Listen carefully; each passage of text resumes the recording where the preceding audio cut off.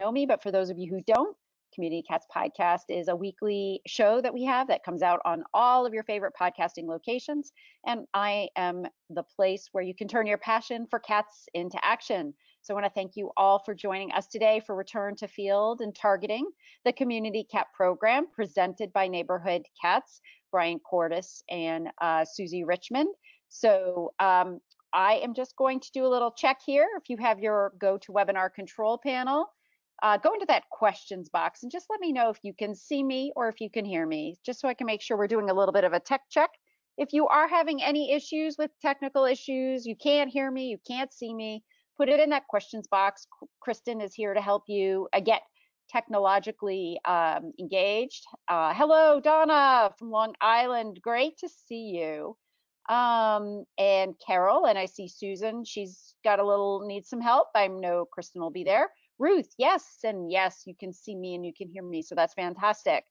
If you have taken a webinar from Community Cats Podcast, if you have been to one of our events before, if you can put that in the questions box, just to let me know if you've been here, so I know how many people know about GoToWebinar or how much training I need to do here to get you all on board. But it looks like lots of people can see me. Susan, hello. Sammy, Julie, Jen, excellent, excellent, great.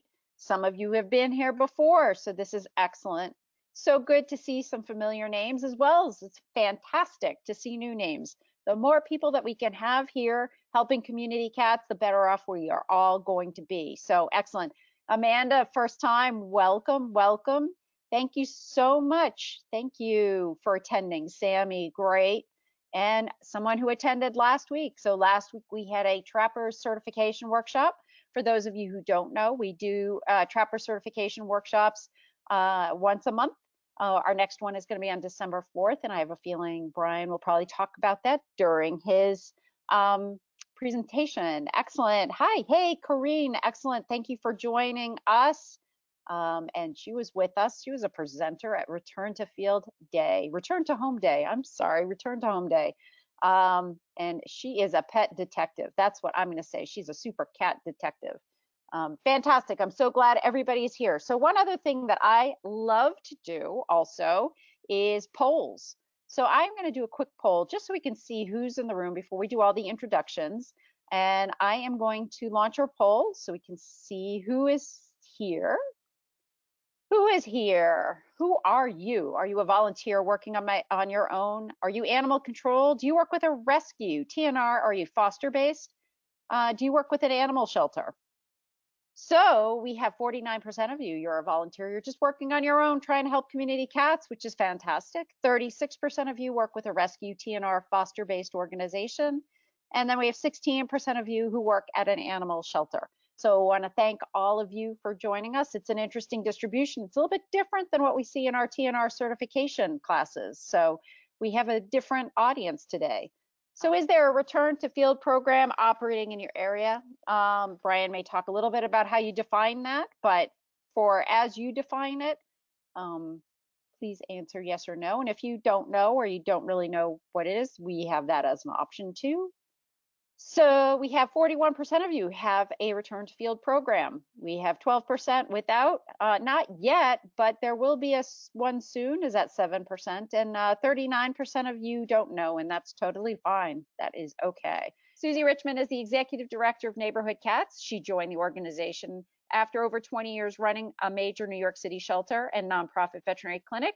At Neighborhood Cats, she has led multiple large targeted TNR projects in New York City and northern New Jersey, managed a program for providing scholarships to veterinarians for training in high-volume spay-neuter of community cats, and co-authored the Humane Society of the United States online course on TNR. In her spare time, she can often be found trapping feral cats on Maui. And our presenter today, Brian Cordes, is co-founder and National Programs Director for Neighborhood Cats, a leading community cat advocacy group with hands-on programs in New York City, New Jersey, and Maui. Currently, he and his wife, Susan Richmond, live in Hawaii and can usually be found trapping cats or releasing them after they've been neutered. In between stints with Neighborhood Cats, he served as a grants manager for PetSmart Charities, overseeing over $21 million in TNR and special spay-neuter projects. He has produced many of the leading educational materials on trap neuter return, including award-winning books, and videos, has assisted numerous communities in setting up large-scale TNR programs, and is a frequent presenter on community cat issues. Brian has a Bachelor of Arts degree from Cornell University and a JD from the University of California at Berkeley. And before I turn it over to Brian, I will also say we're going to take a little pause in the middle of the presentation, and we will, of course, without fail, have a little bit of cat trivia.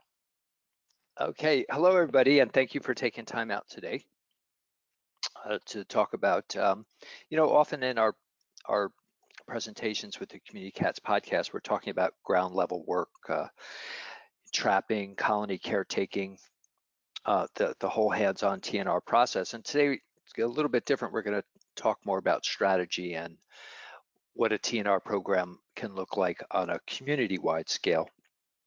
But before we get going, I just want to make sure that we're all using the same terms. So when we talk about a community cat today, we're talking about basically cats who are free roaming and they're unowned in any traditional sense. So people also refer to them as ferals, sometimes as strays, but the basic thing is they're free roaming and they're not traditional pets.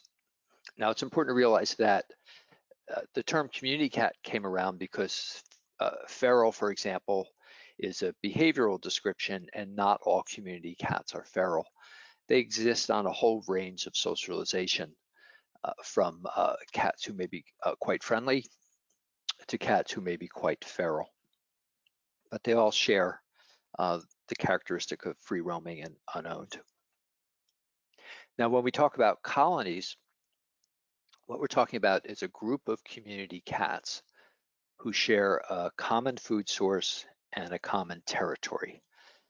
Now, a group can be one or more, as long as they have those characteristics of the same food source and the same territory.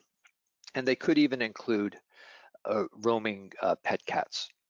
So, at least to some extent, they may come and the pet cats may come and have a bite to eat or hang out with the community cats. But sometimes we do find pets in colonies. So what is return to field?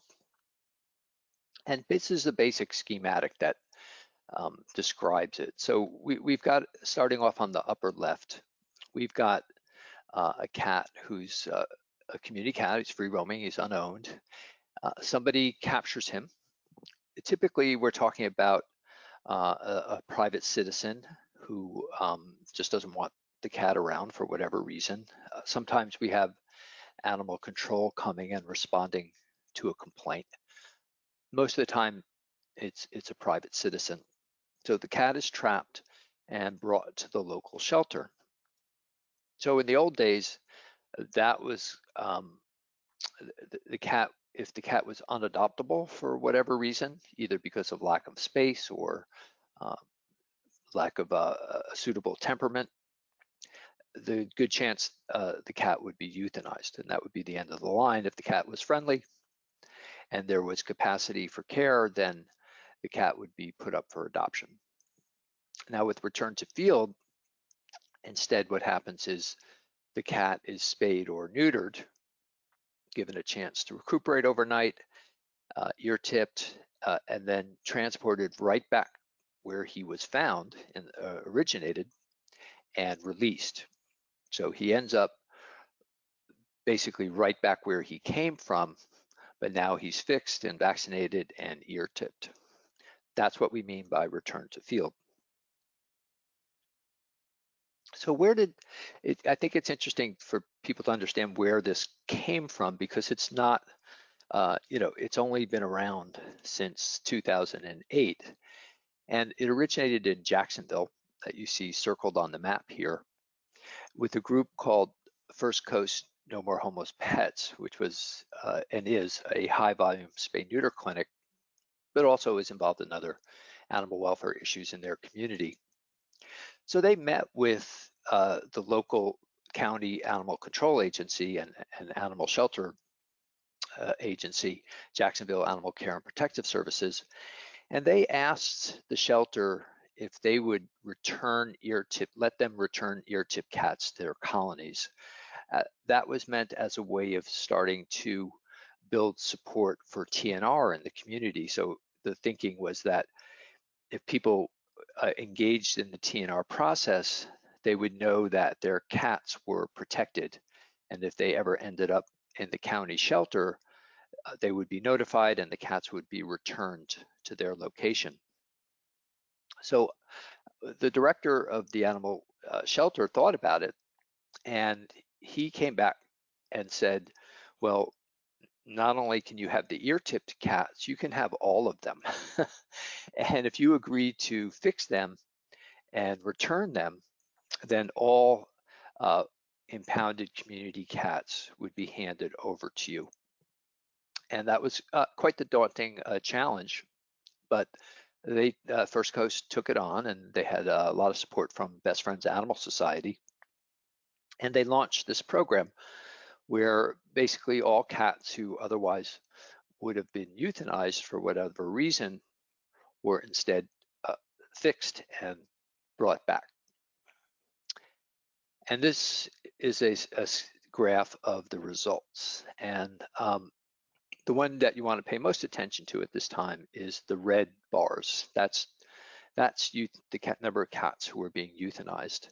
So you could see in the year 2007, before the program began, and the program began in August of 2008, the shelter was euthanizing over 11,000 out of about 13,000 cats. So a really high number and a really high percentage. You can see that starting in 2008, the euthanasia rate, the numbers started going down, and they went down by the green bar, which is the number of cats who were returned to field. So there was a one-to-one relationship in this program between cats returned and euthanizations avoided.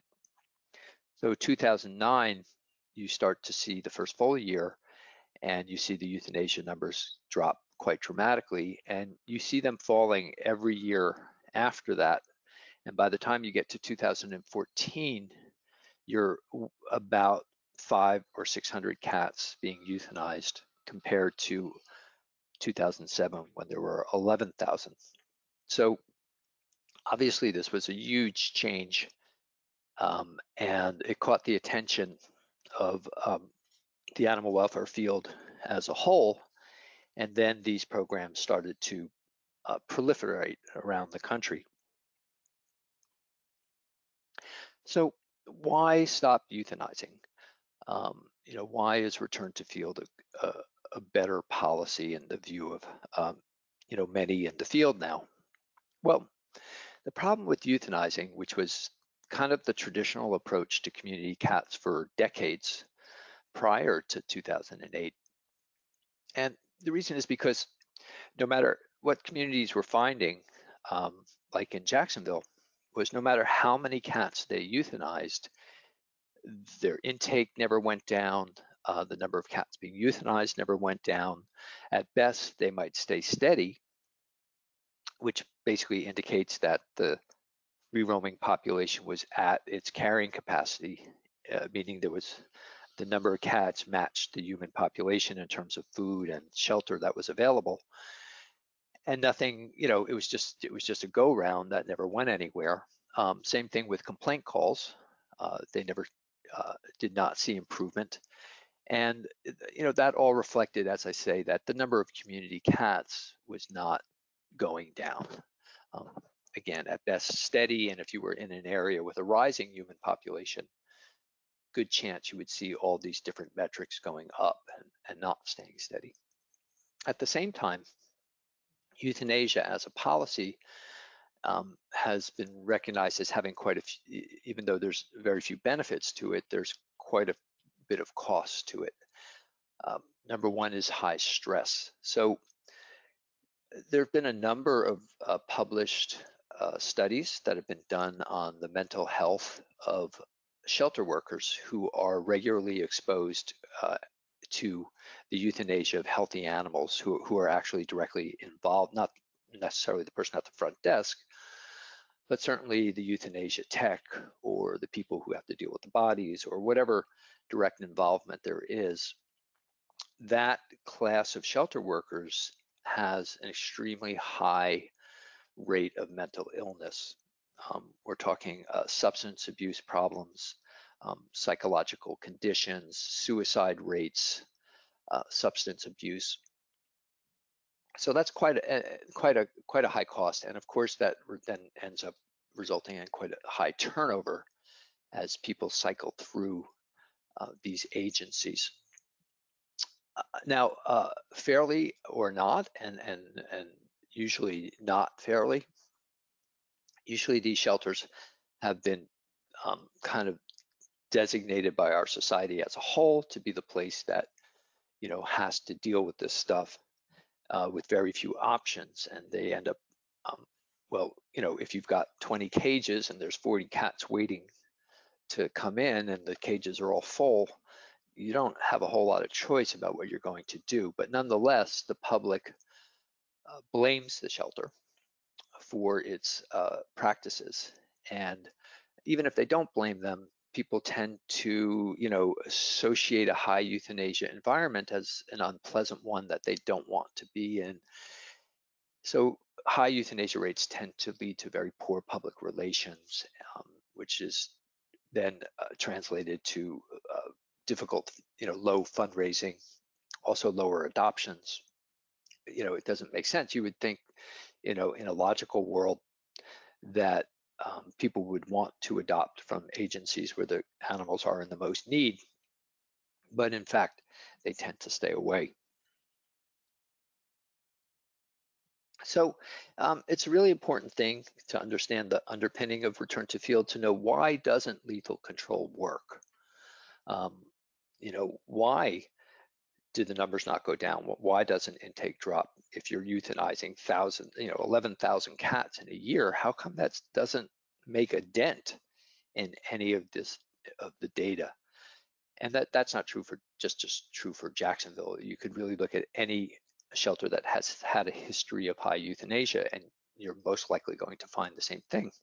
So, well, here's the reasons why. I mean, there's too many cats, and there's too few animal control resources. So, there's just not enough manpower to run around and catch. The cats are constantly reproducing, so you would have to capture and euthanize them at a rate that's outpaces their reproduction, and that would just take an army of animal control officers, who were in any one community, who are willing to, spend their time doing this. And that is just not a realistic scenario in almost every community. You also have the fact that the people who feed the cats, the caretakers, are very bonded to them. They regard the cats, they love them just as much as anyone loves their pet cats. And they don't just go along with having the cats hauled away and euthanized. They may just withhold information. So if you're out trapping and you don't know how many cats are at that location, it's rather difficult to do an effective job. They may feed the cats before a trapping takes place. Some of them may even go as far as tripping the traps. So very difficult to have an effective program when the people on the ground are resisting you. If you don't capture all the colony members, which is usually the case with these kind of lethal control efforts, the people doing the trapping don't know how many cats are there.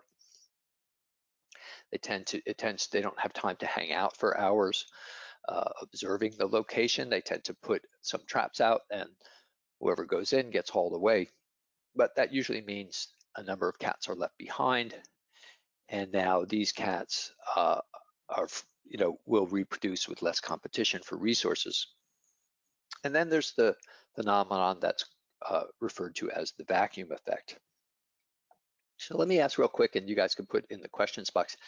How many of you are familiar with the vacuum effect or have heard of it at some point? It's a pretty common concept in the animal welfare field,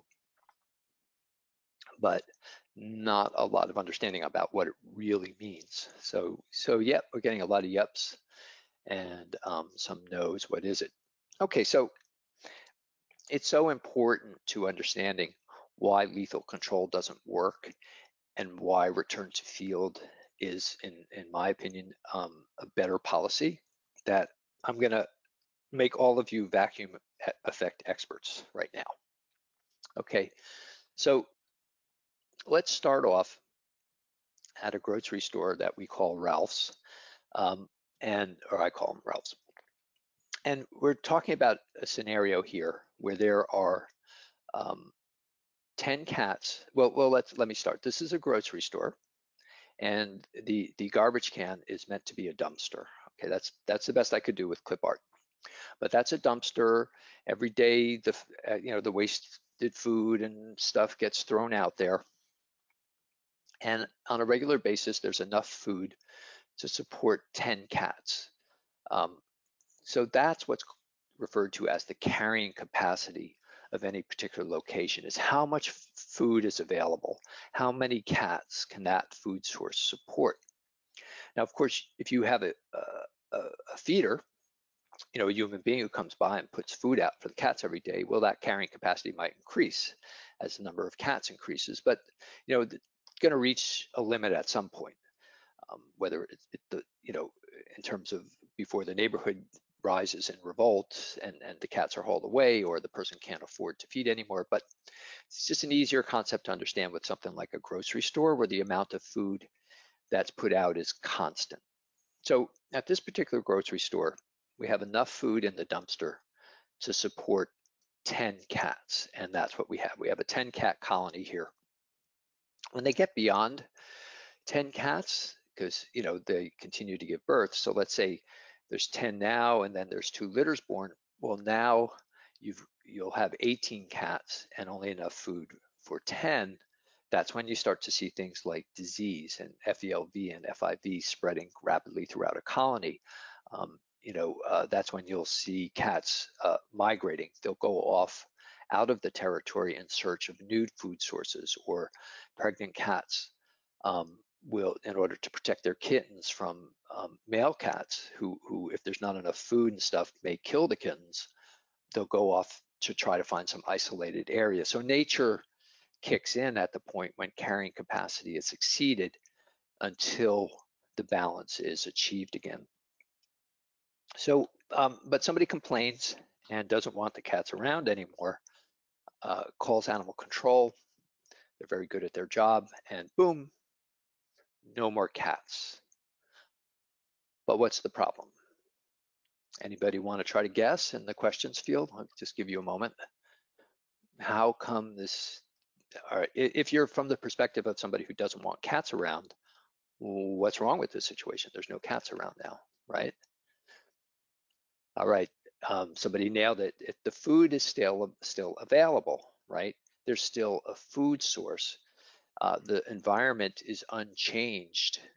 Whatever it was that attracted the cats to be there in the first place is still there. And it's really important to understand that Ralph's grocery store is not an island. It's part of a neighborhood, and that neighborhood has cat colonies and community cats all over the place, right? And they're not altered, they're intact, so they're breeding, they have their own carrying capacity, they're going to run out of food, and what's going to happen is, before too long, usually it can happen within days, sometimes weeks, sometimes a little longer, Adam and Eve are going to come along and discover this untapped food source, and they're going to say, hey, a nice territory, no competition, plenty of food, you and I are attracted to each other, why don't we settle down and we'll start a family. And boom, within a couple of breeding cycles, you're right back up to 10 cats. So the vacuum that you created by removing all the cats is now filled. This typically happens within 6 to 12 months.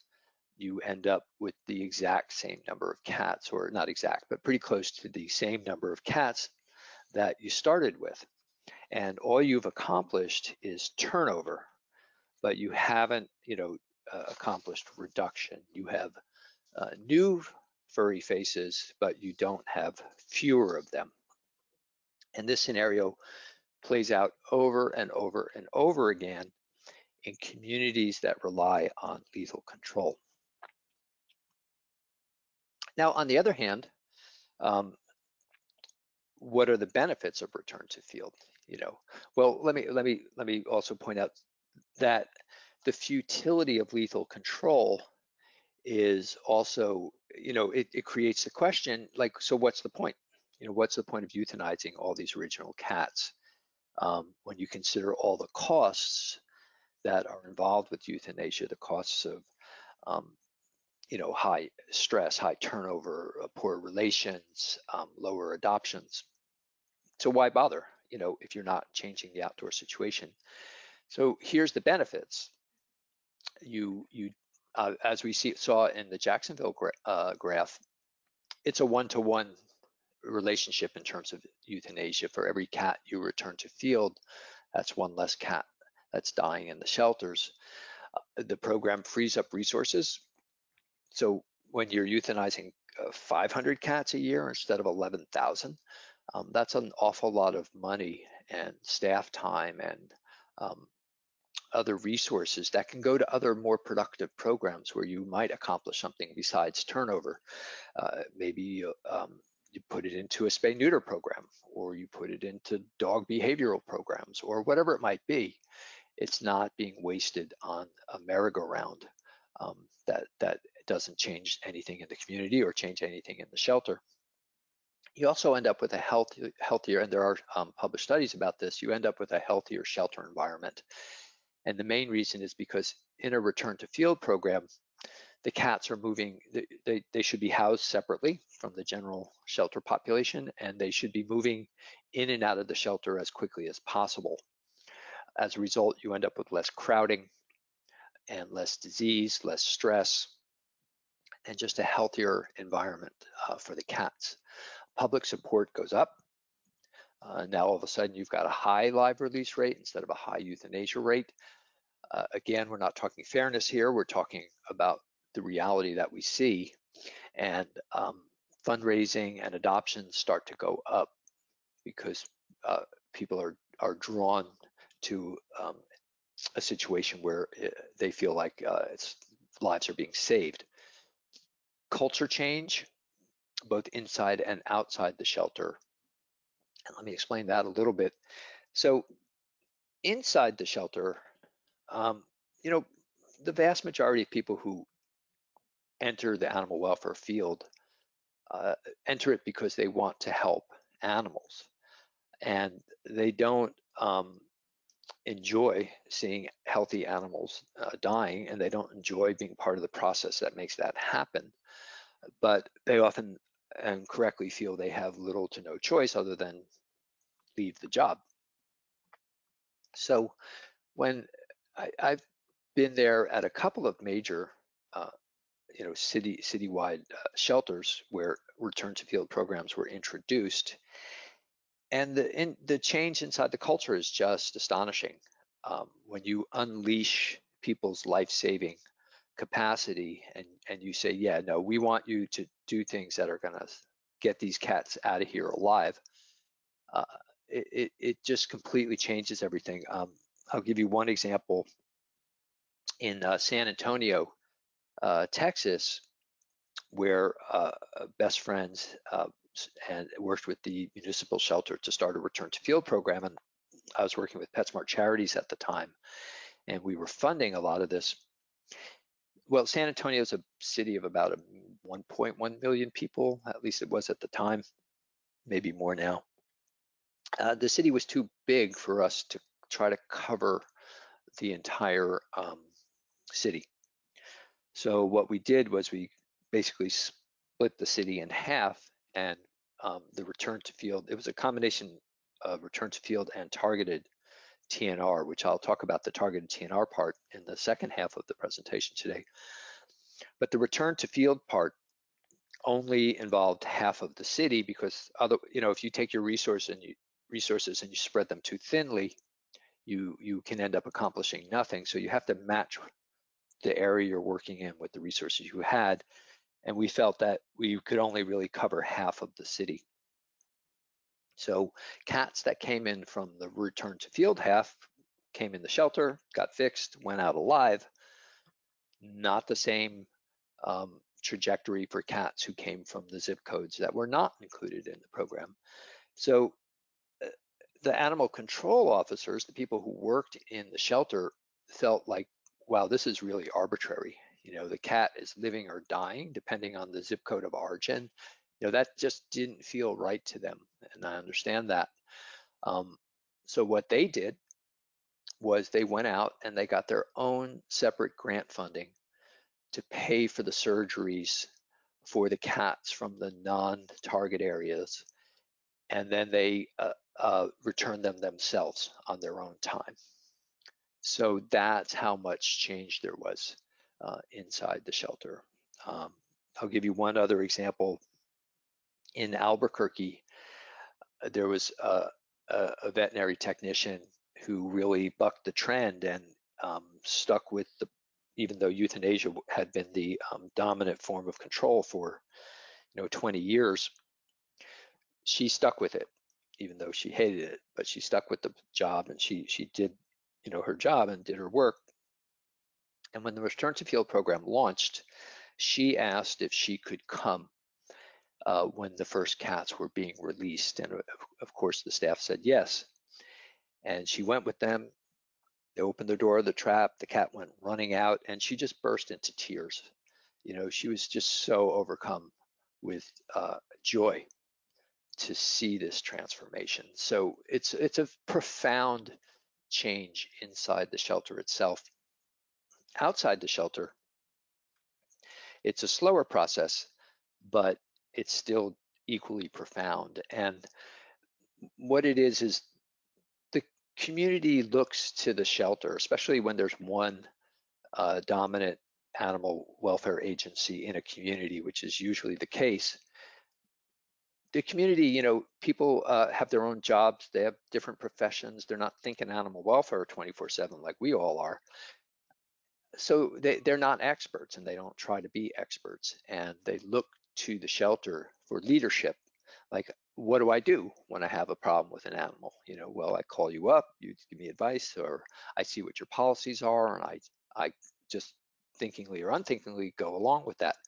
So when the leader in the community, the leader in animal welfare, starts to say, hey, we have an overpopulation of cats here, but we're not going to solve this problem by trying to remove them with lethal control. We're going to spay and neuter them and let them live, and that's how we're going to solve the problem. Well, that's how people start to think. And so when we introduced Trap, Neuter, Return, Neighborhood Cats did on a large scale to New York City, people who cared about the cats would call up, and they'd be like, the first thing they wanted to do is relocate them, right? That was always the first question, is what do I do? How can I get them out of here? But after 10 years of TNR, when people called, they would say, how do I get them fixed? So the culture shifted, and the same thing happens with Return to Field, where people who for years and years and years have been taught, like, you got a problem with a community cat, come get a trap, catch them, bring them in, we'll take care of the rest. Now they're learning that, oh, actually, I should be getting them fixed.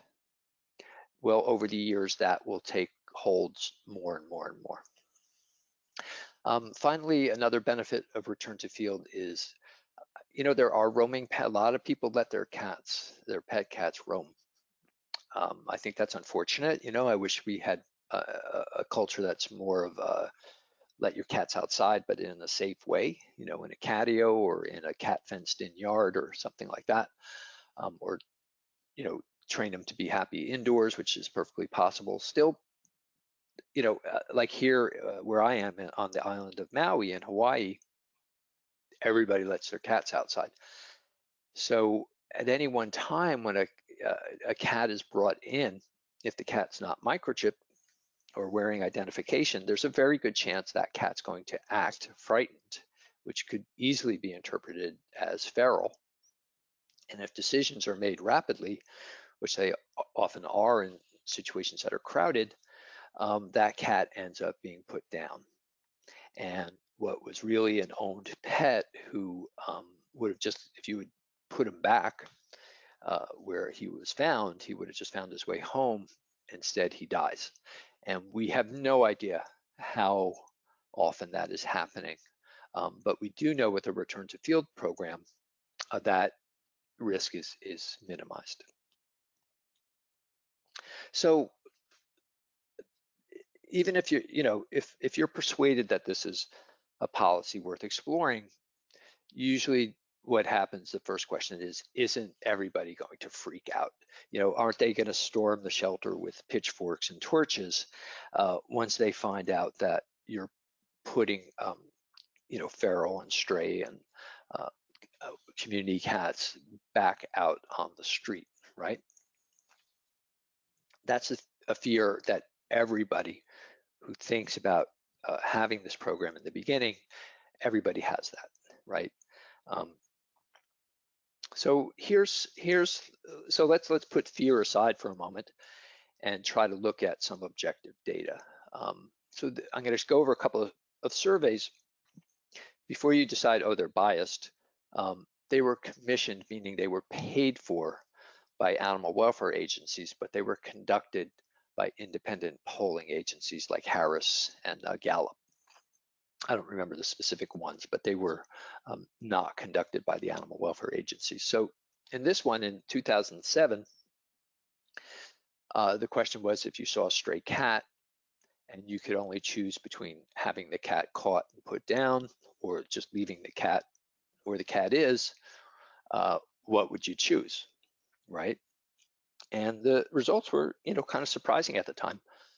81%, and this is a nationally representative survey, 81%, 4 out of 5 people said leave the cat where the cat is. Only 14% thought that euthanizing the cat was the best alternative. So unless, at least we think that was some type of aberration. Another survey, national survey, was done in 2014. This time the question was a little bit different. Now people were given 3 choices. One, A, was basically TNR. So if you have stray cats, should you TNR them? B was, have the cat trapped and then euthanized. And C was just leave the cats alone and don't do anything for them. And the results were here, and we see 68% supported TNR. Another 8% said just leave them alone. So you end up with 76% of people who wanted to just let the cats live. Fortunately, most of those 76% also wanted them fixed, and only a quarter of the respondents thought the best thing to do was to euthanize the cats. So what this tells us is that most people out there are fine with the cats in their community, and they would prefer that they were fixed, but they don't want them killed. And it's a distortion. This is a surprise. These results are often a surprise to people who are in the animal welfare field, especially if you work for an open admission shelter or are involved with animal control. And I've thought about that, and my theory is that there's a real distortion of what kind of information you're getting when you're in those situations, when you're in an open admission shelter, when you're in animal control. And the distortion is that when people contact you about community cats, it's almost universally negative. They're calling because they don't want them there. They're calling because they think they're a problem. They're calling to complain. They're calling because they want you to get rid of them. So if that's all you're hearing, it's easy to interpret that as the vast majority of people don't want the cats around, and they're going to go nuts, and we're going to lose our jobs and our funding if we start a return to field program.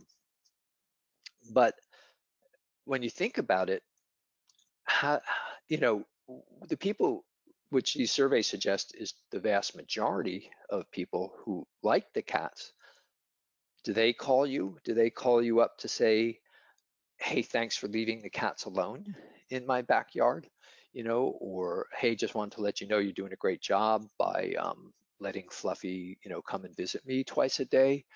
No, I mean, you don't hear anything from the silent majority, and you wouldn't know they were there unless you did these kinds of surveys. So, consider that when you're thinking like, you know, that and the reality, we also have now, was it 13 years of experience with return to field programs, and the pitchforks and torches have not come out. Not that it's always a smooth ride. There are definitely bumps in the road, but um, funny enough, the main resistance to return to field programs has not been from the general public, not at all. It's actually been from the rescue community over the issue of friendly cats being returned to field. That's where the controversy and the disruption have come from, and we'll talk about that a little bit. Here's more, statistical support for the fact that there's a huge percentage of our population that likes the cats. And this was a survey done in 2008 of Ohio adults. And there's a lot of great information in this study, but the points I want to bring out now were that almost half of the participants had seen free roaming cats in their neighborhoods on a regular basis. And almost more than a quarter of them had actually been feeding free roaming cats at some point during the prior year. Again, this points to the general acceptance of return to field in the community, or of the community cats being there. So my conclusion, from all this data is that return to field is actually a program that's more aligned with the majority of the community who favors live outcomes and are willing to leave the cats in their environment. And euthanasia, lethal control, is aligned with the very loud minority who is complaining about them and wants them removed. And what a shelter needs to decide, or anybody who's, a health agency, whoever's responsible in the community for animal control policy, is which part of this community are you going to serve? Are you going to serve the majority who likes the cats there, or at least the majority that's suggested by the data that we have? Or are you going to throw in your lot with the people who are complaining? Return to field serves one, but certainly not the other. So what are some of the common fears besides that everybody's going to freak out? Number one fear is that people will harm the cats. They brought them in because they don't want them there. You put them back exactly where they came from, you're inviting abuse. A common fear, but not one that, and a risk for sure. And this is part of why you need to have good processes in place. If you have a return to field program, you need to thoroughly interview the people who bring the cats in. You need to get as much background as possible so that, look, most people are not violent. They are not going to harm an animal, even if they're angry about your policy. Now, every once in a while, there is somebody with a couple of screws loose, and you need to have processes in place that will allow you to pick that person out. But you need to base that on objective data, like there been abuse in the area before, or this guy's been a problem before, or whatever it might be. There's been some mysterious deaths in the area, something objective. But a general fear that people will be unhappy enough to the point where they're going to harm the animals is not something that has been reported. And this is now, we're 13 years in. We're not seeing widespread abuse as a result of this program. And that's because, most people are decent and, again, are not going to go to the point of actually physically harming another creature. So another fear is people are going to, the people who are used to dropping off cats at the shelter problem solved, at least, for a few months, they're going to complain, especially if you're receiving any type of government funding or the shelter has a government contract. And the answer to that is yes, they will. They absolutely will complain. And that's why before you launch a return field program, it's very important to educate the government officials and the policymakers in your area about what you're doing and why you're doing it. It doesn't mean, if you don't have to, that you need to ask their permission, but you need to inoculate them. You need to let them know the policy behind this. You need to know what you're trying to accomplish, what your benchmarks are. And you need to let them know, be prepared. Some people are going to call you up and complain about what we're doing. So at least you've inoculated, and it's not a surprise, because that's when you get into trouble. When people start calling their council members and complaining, and they don't know anything about it all of a sudden, and because they're getting all the information from the person who's complaining. They don't know anything about what you're doing, and they may just take their constituents' side without really knowing that they're doing that, and without any countervailing information. So be smart about it and lay the groundwork, and you won't run into serious problems with government officials. And if there is really a serious problem, then you'll know about it before you launch the program instead of after. There's also a fear that since the return to field cats tend to cycle through quickly, that cat owners won't have an opportunity to find their cats, to go to the shelter and to reclaim them. Well, the reality is, sadly, that the number of cats who are reclaimed is only 2%. So many studies have shown that if you take a pet cat and you put that cat back in their own territory, they have a far greater chance of returning home than if they sit at the shelter waiting for their owner to come to them. So let's touch on that controversial subject, which is friendly cats. And as I say, the problems return to field programs have run into have not been the general public saying, oh, how could you put these cats back out here?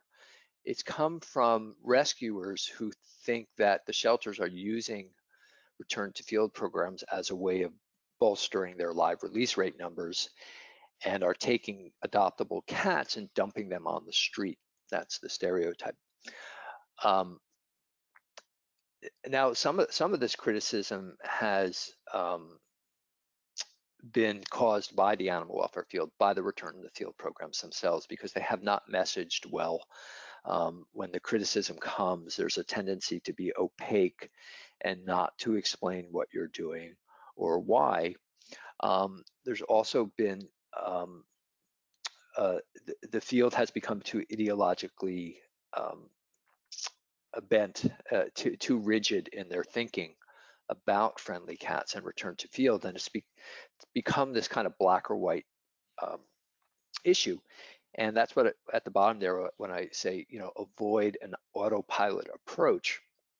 So some shelters have policies where every cat who's above a certain age, like say over the age of 4 months, whatever their temperament is, whatever their circumstances are, unless it's a very, very dangerous situation, they're going to fix the cat and put the cat back, and they don't care whether the cat's friendly or not. And then you have shelters who are just the opposite extreme, who any cat that's friendly and potentially adoptable is never going to be returned to field. And when you have that kind of a black or white approach, that's when you get into trouble, because you miss all the nuances. Every situation, having been involved in 2 return to field programs myself, one in which Susie and I drove the cats back. We were the drivers. And another program where we're the deciders, where we have made the decisions about which cats go back. Every cat is a different situation. Every circumstances are unique. So what we advise in order to avoid this controversy is to take, first of all, to be transparent, let the community know what your decision-making protocol is, and don't go on autopilot. consider each cat individually. And the factors that you have to take into account include these, like, so what's the capacity for care, right? If you're in the middle of kitten season and you're 120% capacity and your foster homes are all filled, and you've got a friendly cat um, who looks like he could, might belong to someone or has done quite well in his community outdoors, that may be your best option for that cat. Um, on the other hand, if you don't know the cat situation or you think it might be risky and you've got plenty of open cages and a good adoption rate, then it may be better to keep the cat in. What's the cat's history? So when you do return to field, as I've said before, there should be a vigorous interviewing process of the person who brings the cat in. And you should find out, how long has the cat been seen in the area? What were the circumstances? And that kind of information, if you're knowledgeable about outdoor cats, can really tell you what's going on. So, for example, we had a cat who had never been seen before, appeared on somebody's porch, wouldn't leave the porch for 2 weeks, but just stayed there and would cry, and then the person started to feed them, and they just would never leave the porch. Okay, that's not a, and was very friendly. That's not a cat who belongs, who's been part of that community. That's probably a cat who was abandoned or was lost. And then they just took refuge and were frightened and just stayed there. On the other hand, we've had cats where they've been known to be in the area for years, and people actually complained when somebody brought the cat in and started calling the shelter, like, what did you do with our cat? So that's a friendly cat too, but that cat is doing great in the community and thriving and is wanted there, and that's a good time to return them. So that's why you need that history. Keep in mind too that, with trap neuter return programs in general, there's a goal of reducing the free roaming population. So, this is our own bias at Neighborhood Cats, but if all things are equal, we're going to place the cat in a home because that's one less cat on the street. If we don't have information that leads us to believe the cat would do well. So we recommend an individual assessment of what is the best available outcome, considering everything that is involved in your shelter, in your community, and with that particular cat. And don't do a black or white thing, because that's when you start automatically putting friendly cats back, you're going to end up with some really upset rescuers, and sometimes rightfully so. I mean, I've seen some of the cases that have led to lawsuits and over friendly cats being put back. Well, I shouldn't say lawsuits. I don't want to over dramatize it. There's one that's going on right now that I'm aware of. And when you look at the facts of that case, it was pretty questionable putting that cat back. And I think they did it because they just went on autopilot. The cat came from outside, the cat goes back outside. So don't do that and you'll stay out of trouble. So if you're interested in return to field and the mechanics of it, like the interview process, like how to house them, what are all the factors that go into assessing the eligibility of a cat, including age, and temperament, and health, and things like that. So HSUS, Alley Cat Advocates, and Neighborhood Cats, we all got together and decided that, we kept seeing return to field programs starting and people having no resources everybody had to start from scratch or word of mouth. So we put together a handbook that is very much meant as a reference material that goes over all the different mechanical aspects of return to field, including messaging to the community. Again, checklists for before you return the cat. A lot of real practical hands-on information. You can either download a free PDF copy of this handbook, or you can buy a print copy if you go to the link that's on this slide. Now, I'm sorry, I should have mentioned this at the very beginning and I forgot. So one of the handouts today is all the slides that you're seeing right now. So don't try to scribble down this link. Just download the PDF and you'll be able to click on the link later. Okay, before we go to break, um, I just thought we'd have a little eye candy and show you some of the returns we've done here in Maui.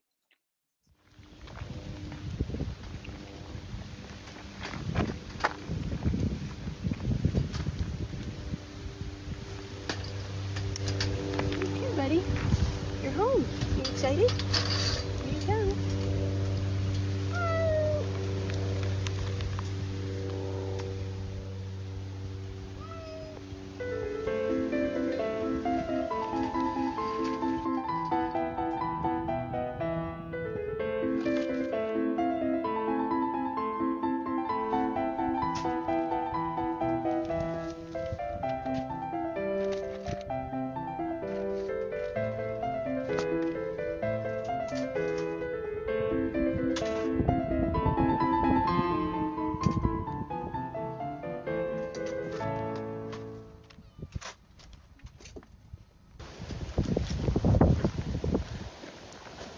Okay, kitty, you're home.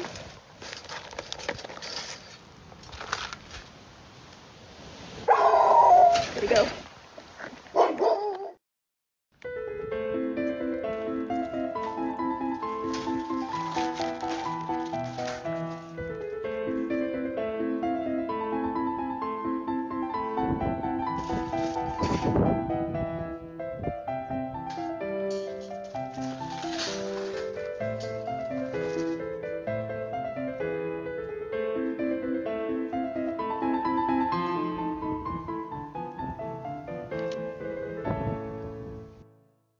Brian, do you have a couple minutes for some questions out there?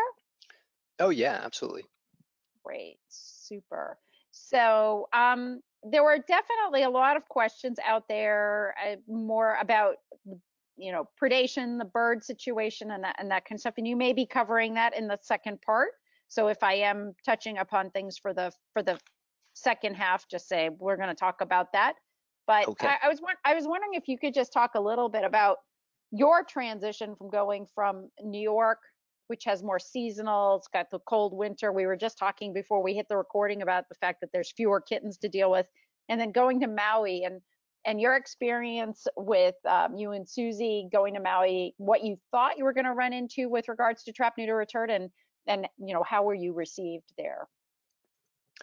Well, we expected, especially the island of Maui was always known as Meowie in the cat animal welfare world because of the extreme overpopulation of free roaming cats. And there's what you hear if you listen to national media is a lot of propaganda from the conservation community about how the cats are wiping out all the endangered species, and they used to run TV ads against the cats on local television stations and radio spots. So we expected to walk into a very hostile environment when it came to trap, neuter, return. And we thought it would take probably at least a year or two before we really ever got going with the hands-on work. And what we found was the exact opposite. We found people so eager for help that when we would offer to, because the Maui Humane Society opened a free community cat spay neuter program, and we would do a lot of the trapping. And when we offered to people like, hey, it's not going to cost you anything. You just got to work with us. We'll get your cats trapped and fixed and bring them back. They were falling over themselves to get that service. And in fact, we like right now we're not doing all that much trapping because the clinics are all full without us. They're doing thousands and thousands of community cat surgeries a year. So we discovered that it was really, people on the ground, people who care about the cats, people who feed them, are the same everywhere. They really care about their animals. The vast majority of them understand that spay neuter is a good thing. They don't want more cats to feed. They don't want a lot of cats, predating on wildlife, but they don't want to kill the cats either. So really, trap, neuter, return throughout Hawaii has grown explosively, not just because of us, but when we first got here, um, except for Maui, which had just changed. All the shelters on the islands had extremely high euthanasia, like 80% or higher cat euthanasia rates, and that's completely turned around now. And there are TNR programs available on all the islands, and so we've seen a tremendous amount of progress. Excellent, excellent. All right, well, I'm going to let you continue on, and then we'll have a little more time at the end for Q&A. We'll Sure. cover all that. Great. Okay, great. Thanks, Stacy. Hey, everybody. Let's get back into the subject at hand. So we've talked about return to field, but I also want to talk about targeting and how it can be combined with return to field to make the fullest possible community cat program. Because return to field on its own, from a population reduction point of view, and that is, remember, I see return to field as a part of a TNR program. Now that's something that's a separate thing all by itself. It came out of TNR, it's complementary to it. And as I said before, one of the main goals of trap, neuter, return programs on a community level is to have fewer unowned free roaming cats on the streets. So when you only do return to field, that can be a problem. So here's our return to field kitty. Remember, we returned him to Main Street. Well, this is the backyard that he comes from. And the red circle in these graphics signifies that he's a fixed return to field cat. So you put him back on Main Street. Now, if he's or she is the only cat in that area, then you're fine, right? This kitty is not going to contribute to any more reproduction, and you've done that. But if this cat was part of a colony of cats, of 10 cats, and as we said before, when citizens do trapping, they tend to do it anecdotally. They don't know how many there are. They only have one trap. They put it out. Whoever goes in first gets caught. You end up with very low sterilization rates for that area. And now we have this one cat out of 10 who's fixed. That's not going to lead to population reduction.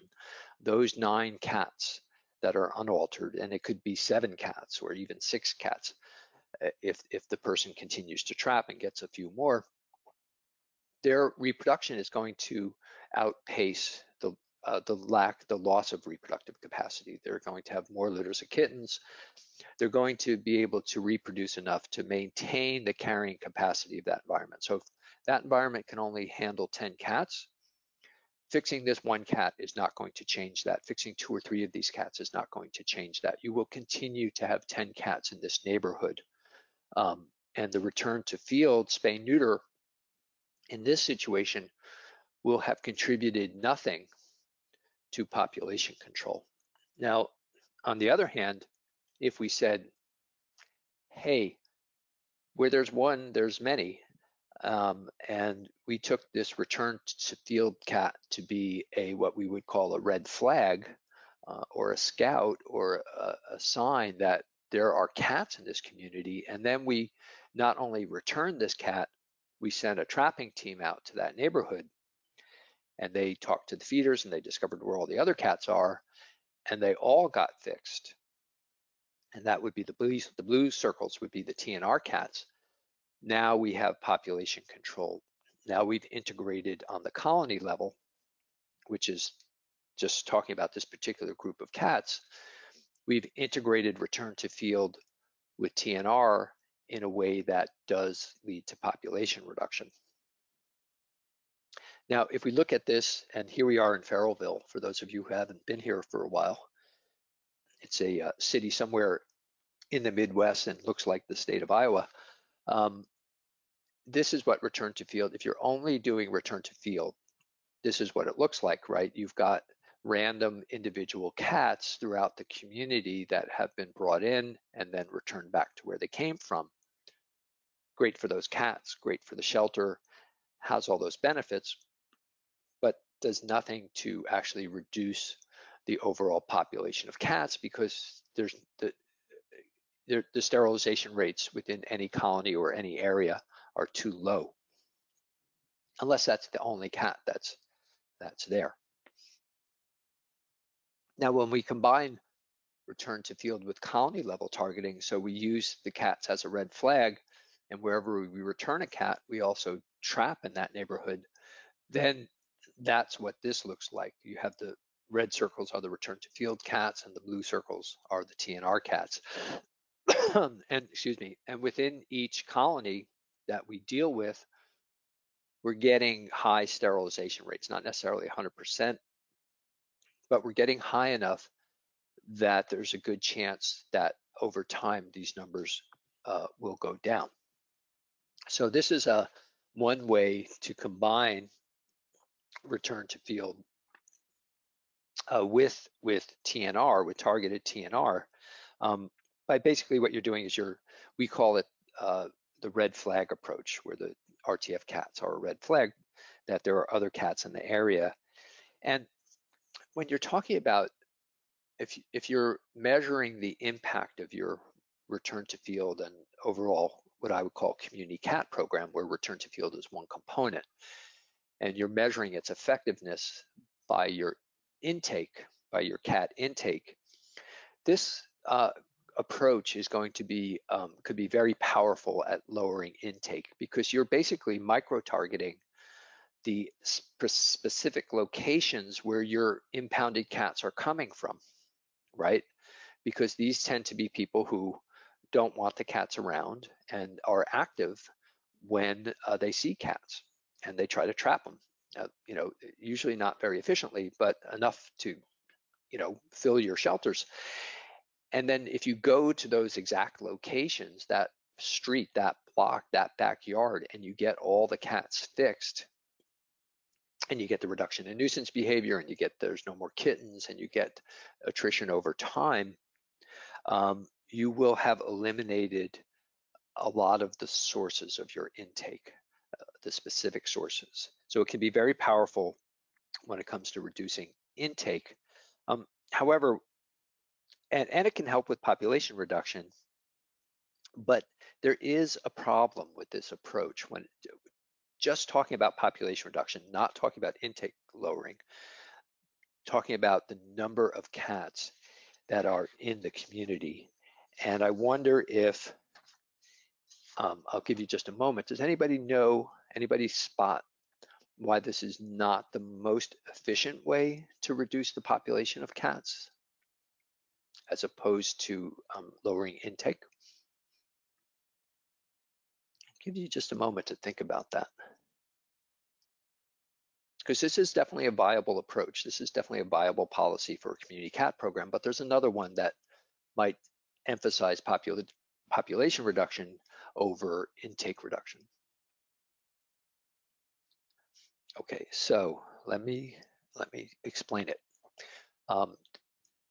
In order to understand this, let's go back to our grocery store.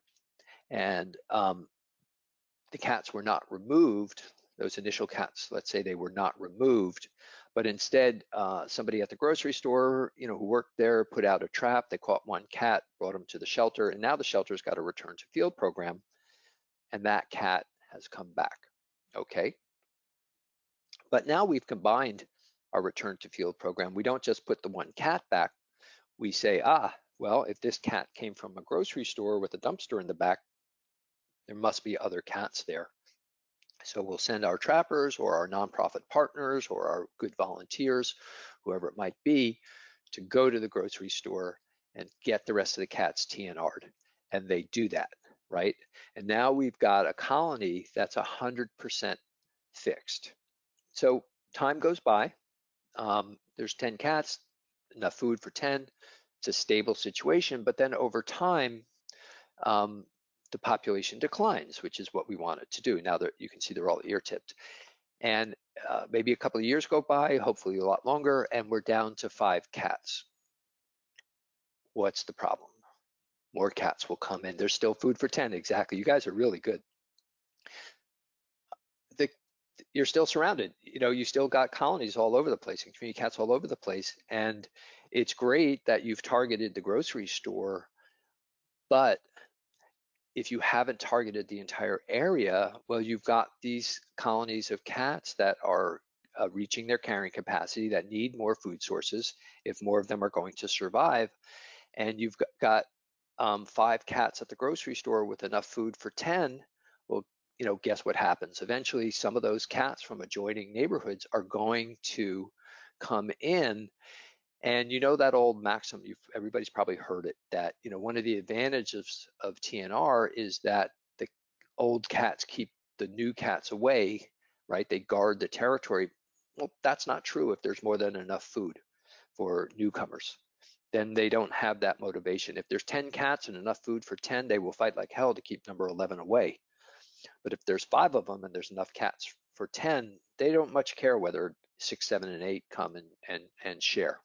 Okay, so you end up reversing some of the gains from a population point of view that you got. So remember that 10 went down to 5, but now that you've inadvertently created a vacuum, that 5 maybe go back up to 6, 7, 8, and some of the population reduction is lost. So how do we avoid that? Well, this is where community level targeting comes in, and we don't just stop at the grocery store. We identify this neighborhood as a high intake area, as a high need area, and we try to focus our TNR resources on the area and not just on the colony. And so we begin to distinguish. We can't do the area for every single return to field colony, right? Every time we send a return to field cat, we can't do the entire zip code where they returned. So we have to start to try to identify where they came from, right? And what areas are of particular need and where we should focus our resources. And we spend our TNR time in that region. So it looks like this on a community level when you do return to field combined with the community level targeting and not only colony level targeting. So you'll see in zip code 1, 2, and 4, we're sending the cats back. We're RTFing them, but we're not following up.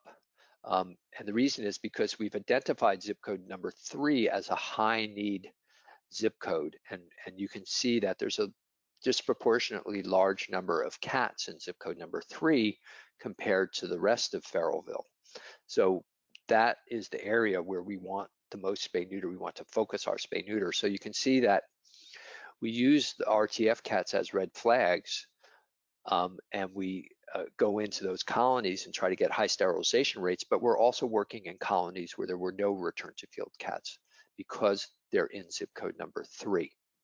And this is going to get us, because when all the colonies in zip code number 3 are fixed, you have almost virtually eliminated the vacuum effect. There are no cats to migrate other than lost and abandoned cats.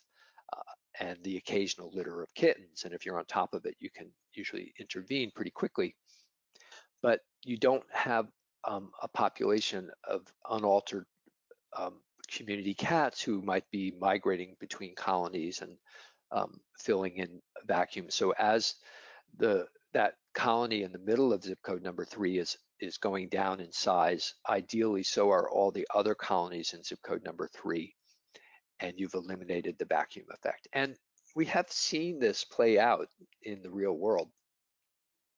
Newburyport, Massachusetts was the first community-wide TNR program in the country, and that was back in the 1990s, and they had about 300 cats living along the riverfront, which was a high tourist area. And over the course of time, they either adopted out or spayed and neutered every single cat. And the population just kept going down over time until eventually there was literally one 18-year-old cat left who had 34 feeders signed up to take care of him. And when he passed away, there were no more cats. And the reason that new cats didn't come in as the older cats died was because there were no new cats. They had eliminated, all the sources of reproduction. And another real life example of how return to field can be combined with targeted TNR to have a really effective community cat program is, I mentioned earlier, the city of Albuquerque. So here's the progression that took place in that community. On their own, in 2011, the Albuquerque Animal Welfare Department, which is the municipal shelter and municipal animal control agency, they launched their own return to field program in 2011, and that's all they did for that year. Only return to field. There was no follow-up TNR at all. In 2012, colony level targeting through a grant with Best Friends and PetSmart Charities, colony level targeting was added to the return to field program. So they started to use the red flag approach. And every time a return to field cat was brought back, trappers would enter the neighborhood, locate the additional cats and catch them and get them fixed too. That launched in April of 2012. Now, simultaneously, in another part of Albuquerque, there were a couple of private organizations. There's a private shelter, Animal Humane New Mexico, and they had a rescue partner, New Mexico Animal Friends, and they targeted 7 zip codes that were high intake to their shelter, not so much to the city shelter. That launched in July 2010 and grew more vigorous over the next, I think it went on for about 5 or 6 years where they were targeting. So you have all aspects of what we've been talking about today going on in the city of Albuquerque. And this is what it looks like, the results. So 2010, you can see intake to the municipal shelter was just below 10,000. In 2011, return to field was introduced. And these numbers are just so interesting. So you can see that the return to field program immediately started to drop euthanasia from about 5,000 to about 3,700, roughly correlating to the number of cats that were returned to field, which would be the green bar. However, you don't see intake, and intake actually goes slightly up, not down. So you see the return to field program, when it's the only thing going on, having a pretty strong impact on euthanasia, but nothing on intake. 2012, we introduced colony level targeting as part of the RTF strategy. Well, we continue to see dramatic reductions in euthanasia, but now we start to see intake going down from close to 10,000 to just over 8,000. And then in the ensuing years, with all both the colony level targeting and the community level targeting likely starting to kick in, we see a steady decline in intake year after year after year, along with the bottoming out of euthanasia rates. Now, this was not unique to Albuquerque, because this same kind of project, which was an experiment at the time, this return to field and targeted TNR had never really been combined in this way before. It was also carried out in 6 cities, 5 other cities in addition to Albuquerque, and for the most part, you see very similar results. And you can see that overall, this is over 3 years. I followed the numbers through several years, but this was the first 3 years of the program. The numbers you're seeing here, you could see feline intake going down, other than the city of San Antonio, which had a kind of unique situation where their intake was artificially low when the program started because of a number of policies, and when all of a sudden they were perceived as cat friendly, people started bringing lots of cats and kittens, especially kittens, to them. So that first year of the program actually saw intake jump, but thereafter it went down pretty steadily. you see kitten intake dropping, and you can see the euthanasia numbers on average were down 83% for across 6 different facilities, but also average lower intake of 32%. And when you break it down to kittens, 40% fewer. So this is just over the course of 3 years in a variety of different types of communities and different locations in the South, in the West, in the Northeast. You can read about this chart is taken from the article you see on the bottom there by Dan Spearer and Peter Wolf. And you know, that's available online if you want to dig deeper into the numbers. But this has now become kind of the gold standard community cat program because it has such a powerful impact on both intake and euthanasia. So just a couple of points I want to highlight about the mechanics of you know, identifying if you want to do community level targeting. How do you identify where the high need areas are? So here's a few ways you can do that, which is you can take your intake if you are tracking it by whatever, you know, hopefully by street address, but even if it's only zip code, whatever it might be, you can map it like you see here and see where most of the cats are coming from, and that can give you a very good clue as to where to put your TNR resources while you're returning field. You could be RTFing cats throughout New York City. That's what this is a map of, but then focusing your TNR resources within specific areas. So you can identify these areas by intake. You can also map complaint calls, you know, or if you're a rescue group or a private shelter, you can track requests for assistance. Whatever's coming in, you want to get an address associated with that. There's also what I call tribal knowledge, which is just groups and humane law enforcement officers and directors of agencies who have been in the community for some time. They just know through experience where the hot spots are. And if their knowledge correlates to some kind of data, objective data, you've got a pretty good idea of where you need to go.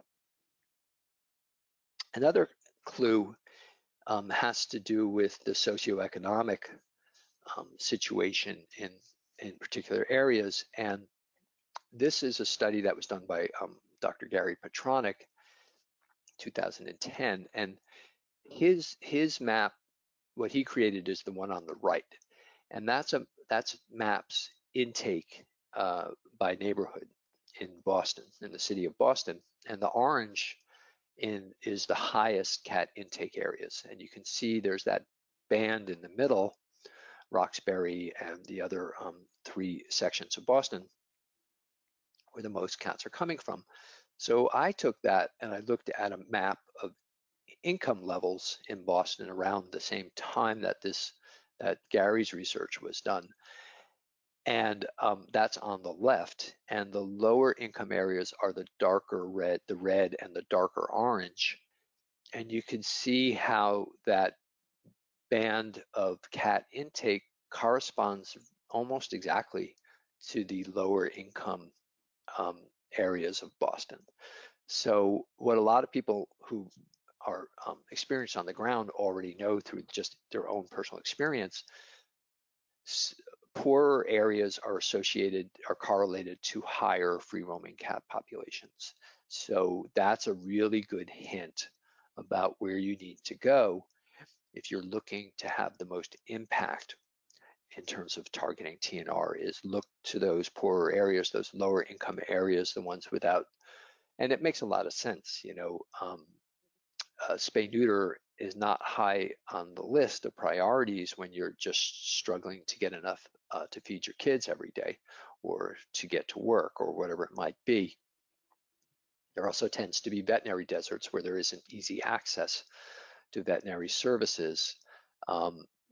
So spay neuter of pet cats in lower income areas, households is much lower than in higher income, for obvious reasons. So between the data you can generate on intake, complaint calls, tribal knowledge, and your understanding of the socioeconomic makeup of your community allows you to really zero in on those areas that are of high need. So got another book for you. This is Community TNR Tactics and Tools, which is published by PetSmart Charities. This goes into the mechanics of targeting in a lot more.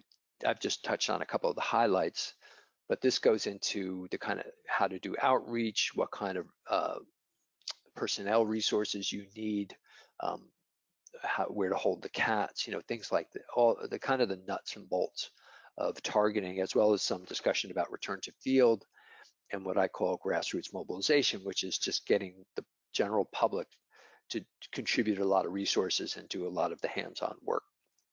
So this is still, I wrote this in 2014, but you can still buy a copy of it on Amazon.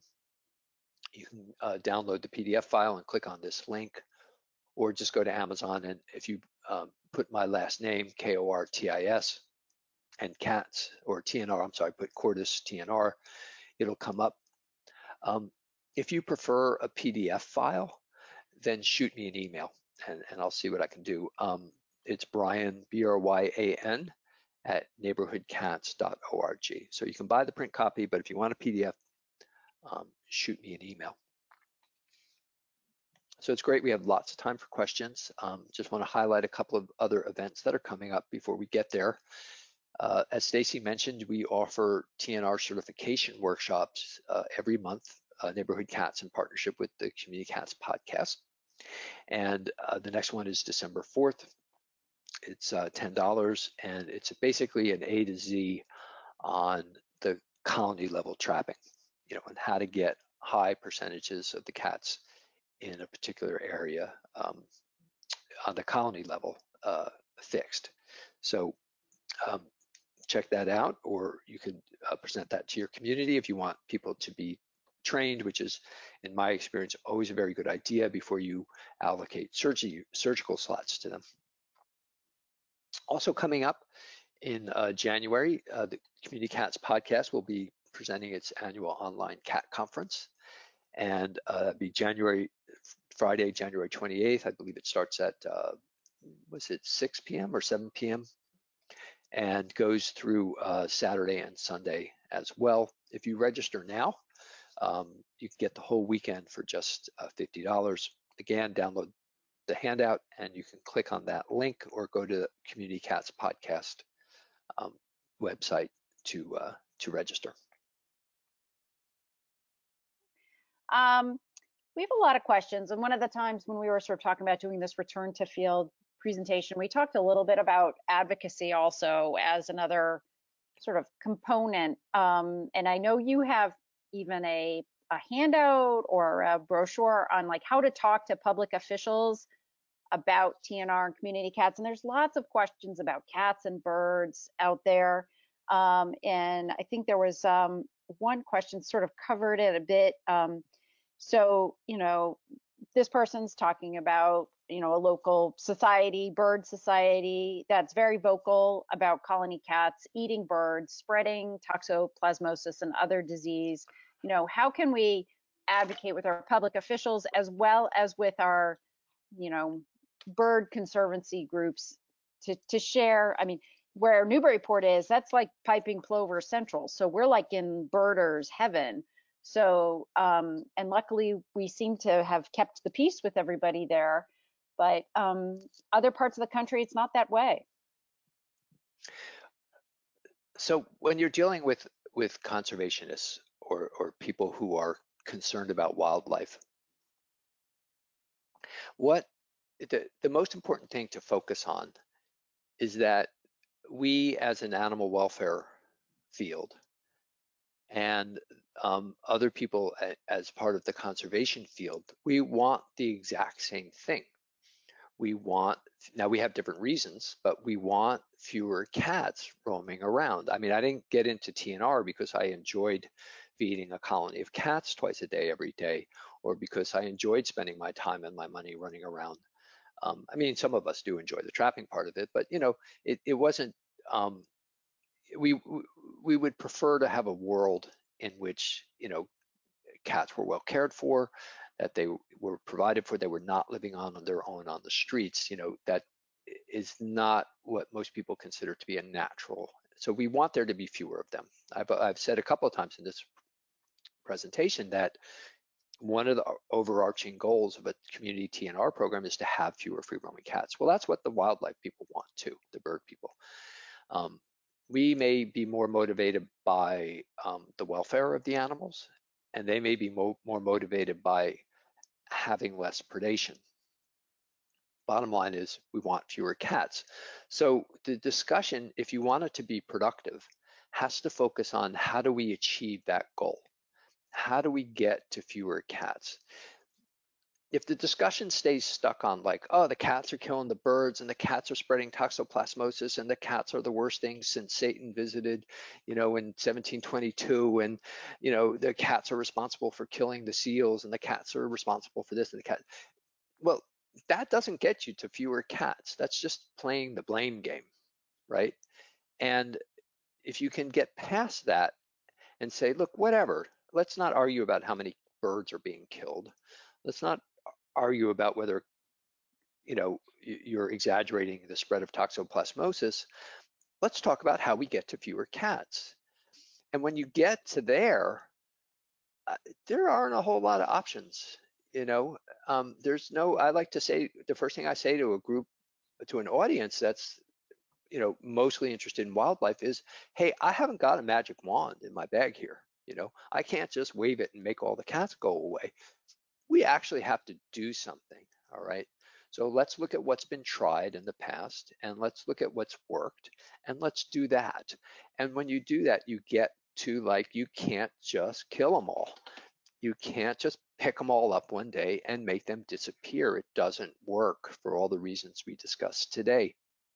On the other hand, we have seen situations where trap, neuter, return was done in an intensive, targeted way, where the community, through return to field programs and other policies, were educated to pursue to spay neuter as a way of population control, and we've seen these dramatic improvements.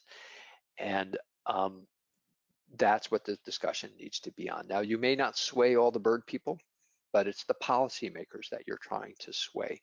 And in the end, they care more about having fewer cats than they care about how many birds are being killed. I mean, they want fewer birds killed, but they don't really care whether it's 1,000 or 10,000. They just want fewer cats. And because if you have fewer cats, you're going to have fewer deaths. So that's my big lesson when I teach advocacy, is don't get stuck in arguing about all the potential ills that cats have. Like, you'll get a long, like, if you read a typical conservation article about free roaming cats, the first 19 out of the 20 paragraphs are going to be about how horrible the cats are and all the disease they spread and all the species they've wiped out and the threat that they are to biodiversity and all that. And then you'll get to paragraph number 20, which will have a throwaway line about what you're supposed to do about it, or it might just say, and so they shouldn't be there. But when you really press them, like, well, what do you mean? Then you start getting really silly answers like, well, they should be fenced in empty suburban lots, or if we educate people enough, they'll all, despite all the public surveys, they'll want to kill them. They'll want to get rid of them. So there's still, the conservation field is still a little bit in la-la land when it comes to how do you actually reduce cat populations. Policymakers are not. They want results. So stick to the facts, stick to talking about solutions, just concede that there are problems and avoid debating about the extent of them. So would you advocate, I don't know, working with, creating a good, solid relationship more with your board of health folks, your animal control, like spend more of your time and energy on that battle than maybe some of the more public other stuff? Yes, the birds versus cats battle is a very media attractive one. They love to play that up. They love the cats and the birds fight. But that's not, you know, it's like when this huge, it's really just a piece of propaganda that came out from the Smithsonian Institution, like, I don't know, 7, 8, 9 years ago. And it was like the cats are killing, X billions of birds a year in North America. It's an incredibly flawed study. It wasn't meant to be a scientific study. It was meant to be a piece of propaganda that got a lot of media attention, and it worked. It did. And people were coming to me and saying, "What are we going to do? How are we going to respond to this?" And my reaction was, "We're not going to respond to this. We're going to carry on with our work, and we're going. And in a month or two, no one's going to be talking about this anymore. And there's still going to be a lot of cats out there, and there's still going to be a problem to solve because all this distraction about the cats and the birds doesn't help anyone. Doesn't help the cats. Doesn't help the birds." So, and we encountered the same thing here in Hawaii. You know, when they get to a point where if they're trying to pass legislation that would limit the practice of trap, neuter, return, or limit the ability to spay, neuter cats, then we're going to fight them tooth and nail. But if they're just spouting propaganda and stuff, we're just going ahead. We're just working. We're just fixing cats, and you can not like it if you don't want to. The door is always open to work together. One of the things that we do is we try to be responsible. Now, we've tried to have talks, and sometimes they've been successful with conservationists about, all right, like, we don't want to put cats in a bird sanctuary. I don't think that's a good idea, especially if they're endangered. So we don't. We'll relocate them. I've even, at times when there were no relocation resources available, I've been open to euthanasia. We're talking less than a handful, of cats, but when there was absolutely nowhere for them to go except back in the middle of a sanctuary where there were endangered ground nesting birds, then I couldn't agree to that. I couldn't do that to the birds. So we, on our own, without cooperation and agreement with the wildlife people, try to be sensitive to these areas that are, set aside for wildlife, set aside for species that could be harmed by cats. And like I say, I could count on, 1 or 2 times where we just didn't have any other alternatives. Most of the time, there are non-lethal ways of working things out. So be responsible, be respectful of wildlife, but if the wildlife people won't work with you, just plow ahead. Just go about it and continue in a responsible way. Keep the door open for discussions, because eventually things change, and more reasonable people hopefully will step in. One person was asking questions about, how do you, or how have you tracked complaints, or is there like a standard format for tracking complaints? If you've asked your animal control officer, is that something that they do on a regular basis, that they have to track their complaint calls, and are we able to ask for that information? Well, you're certainly able to ask for that information. So different agencies will have different data collection policies, but your better agencies, yeah, they track everything. They track what kind of complaint, they track when it came in, they track where it came from. They break it into spreadsheets that can be sorted so you can, identify zip codes. That kind of data is available. Always better to take a cooperative approach, because you want to, work with agencies. If they are funded by the government, you may be able to submit a Freedom of Information Act request to get that kind of information, but try to go the cooperative route, because you're going to need to work together in the future. And if, look, I always say that, if the data collection is not where you need it to be, and you don't have street addresses, and you don't have any idea where calls are coming from or cats are coming from, then start. And you can do that as a rescue group. You can be a small rescue group, and when people call up and they want help with a cat, you can ask them, "Where are you?" and put it down on a spreadsheet. And after a year, you'll have enough data to be able to identify what parts of your community are the most in need. If your local spay neuter clinic or rescue group doesn't really have anything, a specific program or anything for the TNR certificate that we do on a monthly basis, why would somebody want to get certified through our program? Yeah, I think there's a lot of advantages to it. If you're if you're a spay neuter clinic, if you're allocating spay neuter surgeries, having people trained means that they're going to be more efficient. They're going to fill the slots. They're going to know how much time to take. They're going to know the proper. So certification was introduced in New York City because the ASPCA was offering free spay neuter on their mobile clinics, and they would give out 25 spots, and somebody would show up with 10 cats, and 15 slots would be wasted. So they started to require people to be certified and trained, and then they found that percentage went way up. So you got more efficient trappers from a clinic point of view. If you're working on your own, you're not a clinic. The advantages are, well, first of all, just you'll know better. You'll be a better trapper. You'll be more efficient. You'll use your resources more wisely. But also it gives you credibility.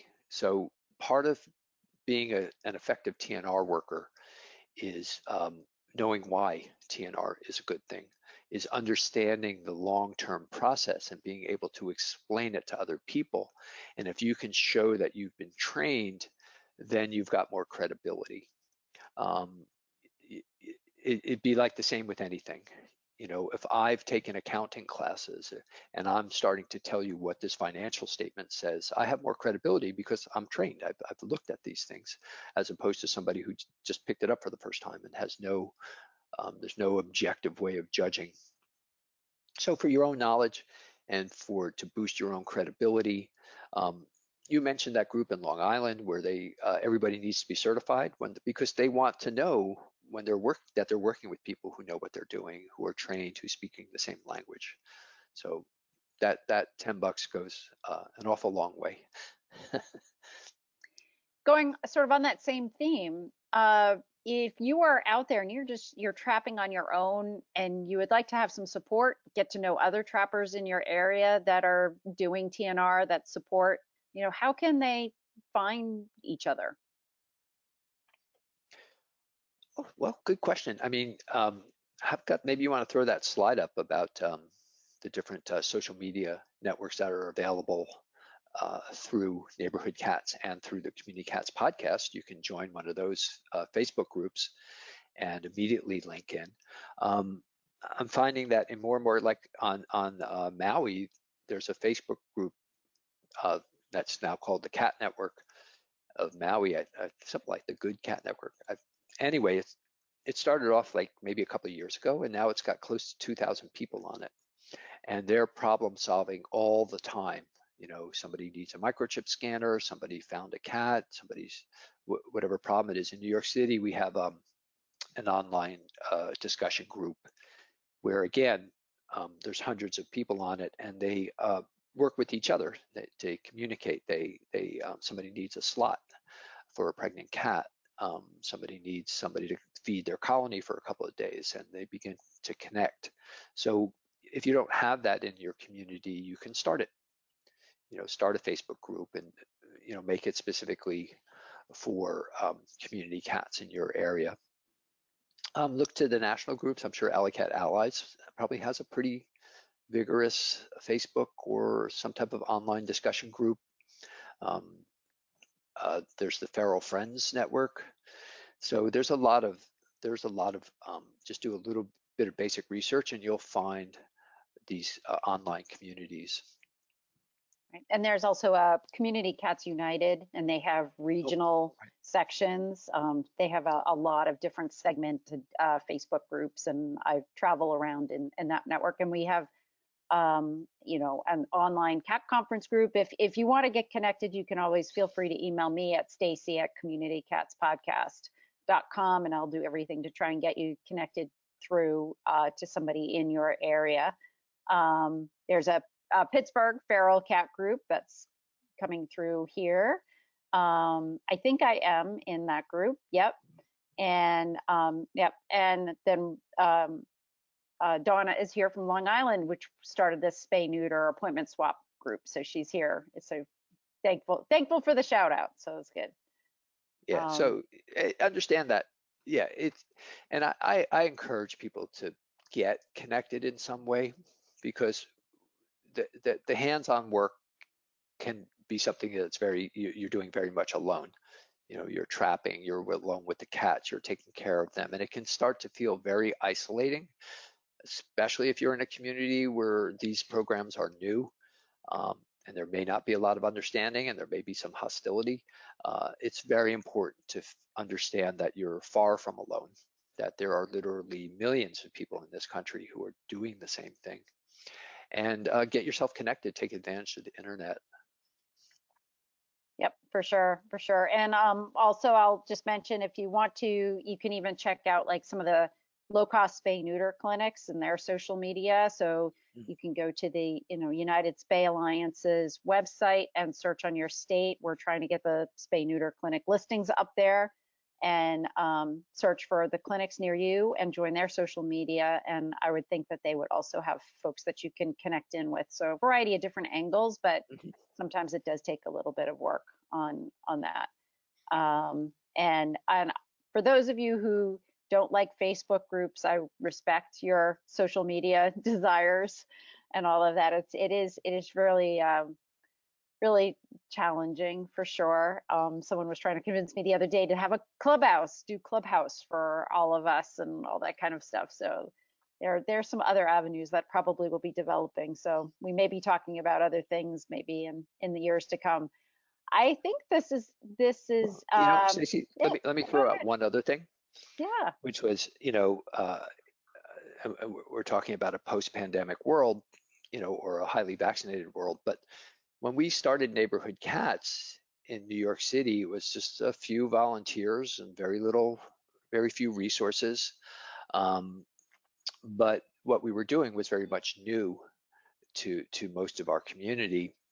And we just let it be known through the grapevine that on the first, I think, Tuesday evening of every month, we would be at Starbucks, and anybody could come and ask us questions and have a discussion about community cats.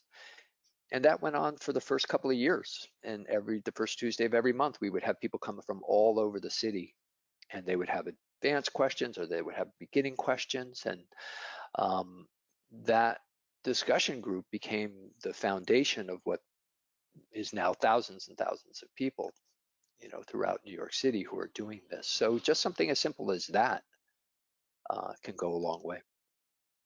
Yeah, and I'm happy to help anybody if they want to do some outreach in their local areas and have ideas and support. It takes many hands make light work, and it also takes a village too. So I'm happy to help anybody with trying to create another group, another organization, or just a neighborhood. Oh my goodness, look at that face. My 19-year-old. There you go. Oh, hi. Look at that face. So He crawled into cute. my lap. Oh, that's so great. He was from so I the think, very first colony that I took care of. He came running up one day going meow, meow, meow, meow, meow. And I was like, what are you doing here? So I ended up taking him home, and here he is 19 years later. So that happened to me. I was walking back from having ice cream in Newburyport. I was walking back to my apartment, and this little voice, meow, meow, big barking voice, and I was a little 8-week-old kitten, and ended up being Steffi. And we checked the whole neighborhood. Nobody owned her or anything. And that was back in 1992. She lived to be 20. Wow. Yep. She was deaf as a doornail at the end. You could do whatever you wanted, and she wouldn't hear a thing. So he's not deaf yet, but but anyway, so everybody, I want to thank you so much. Thank you, Brian. Susie, thank you so much for a great presentation. Susie was in the background answering tons of questions. She makes these events so easy. If we missed any questions, we will be reviewing them, but I think she's been able to keep on top of everything. And I want to thank all of you for attending, for joining us, and thank you all for turning your passion for cats into action. And check out the Community Cats podcast. I hope you all have a great Thanksgiving holiday. I'm grateful for everything that you do.